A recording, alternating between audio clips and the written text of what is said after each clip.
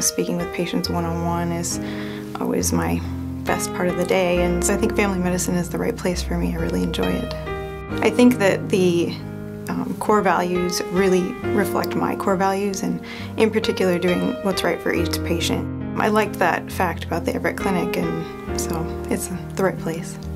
Women's health is something, I'm a female, and so I think a lot of people like to have a female provider, and so, they've got someone who's going to be kind of a partner and not just, this is what you have to do type of a person. I'm very, I guess, more laid back and really wanting to know what is important to that patient.